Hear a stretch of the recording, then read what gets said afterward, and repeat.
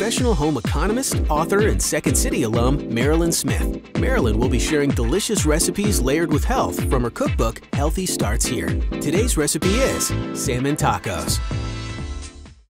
People are always asking me where I get my ideas for the recipes that I write in my cookbooks. And for this, my latest book, Healthy Starts Here, this particular recipe, I got the idea when I went to a restaurant in Vancouver. I had a fish taco at this restaurant. I went, whoa, this is a really good idea. I bet I could make it healthier.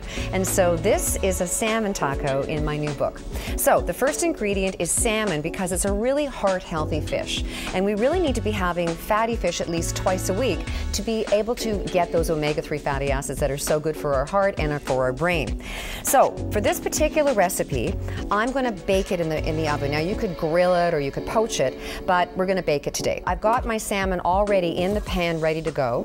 The first thing we're going to do is we're going to zest a lime. Now make sure you wash this really well, and I'm going to put the zest right into a little bowl.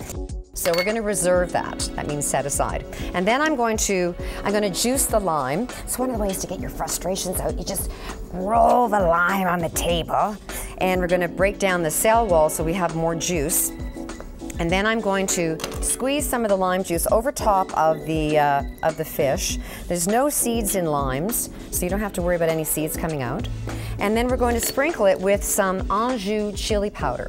And Anjou chili powder is a bit more strong, whoops, a little bit too much there, than regular chili powder. So if you don't like spicy, and I do, then you might want to use regular chili powder. Okay, so then we're going to put this in the oven, and it's going to cook until it's just done. And it's all by thickness, so you want a hot oven, and it cooks, this one's going to cook for about 5 to 7 minutes. All right, now we're going to make the coleslaw. Now, my first ingredient is heart-healthy canola oil because it has the least amount of saturated fats, and it also has omega-3 fatty acids in it. And this recipe with the fish and the canola oil is going to really give you a great source of omega-3s. So into the big bowl, and then I'm going to add apple cider vinegar because it's nice and mild, and I kind of want the flavor of the ingredients to come through. And because canola has a neutral flavor, I'm going to be able to do that. I'm going to whisk it around a little bit. It's not going to stay emulsified. So we're going to quickly add some shredded up cabbage. Now this is a really, really amazingly healthy vegetable. And in the winter months when there's no more, leaf lettuce around that's local, it's a great time to switch to a coleslaw, and that's what our cabbage is going to give us. And then we can usually get hothouse peppers that are product of Canada as well. That's all sliced up. And then some red onion because I want a bit of zing in there. That's also a product of Canada. Now, in the winter months, we don't have oranges in Canada at all, but we do import them from the US. And so if you wanted to make this coleslaw as is, you don't have to put the orange in, but when oranges come into season from California or from Florida, then you can add the segmented orange as well. And that's going to give it a real zest. And then to that, we're going to add, speaking of zest, we're going to add the lime zest into the salad, and this really gives this coleslaw a really neat flavor. So by the time this is ready, your fish will almost be ready, and when the fish is done, we're going to assemble this fish taco. I like to add layers and layers and layers of health to everything that I make, and so this is a really heart-healthy dinner. We started with the salmon, we have heart-healthy canola oil, we have all these wonderful fruits and vegetables in the coleslaw, and now we're going to add heart-healthy avocado. Now, a lot of people are avocado challenged. They go, how do I pick a good one? And I see people squishing the heck out of them in grocery stores. Here's the deal. You want to find one that has a little bit of give to it, but you can't stick your finger, like really push it in.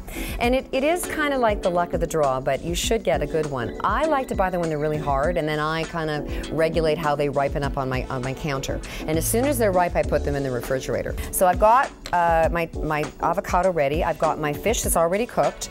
I'm using a whole grain tortilla because we know that the more whole grains you eat, the better chances of being heart healthy and actually reducing your chance of developing certain cancers. So there's my whole grain tortilla.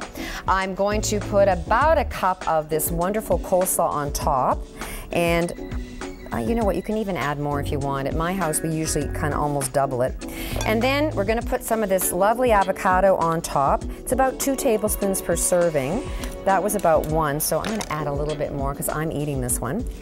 There's about 2 more tablespoons. And then I'm going to add cilantro. You can put about 1 or 2 tablespoons sprinkled on top. And then, because I'm all about spice, I'm gonna add some hot sauce. And I like it a lot, so I'm gonna put a whole bunch on because I'm eating this for dinner.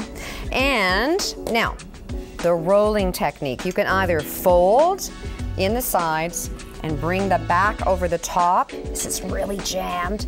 And the top over, and then you get to eat it. It's a mess. It's supposed to be, that's half the fun. When we have a fish taco night at our house, you know it's gonna be all over your plate. So enjoy, here's to your heart. I'm gonna attempt this, oh dear.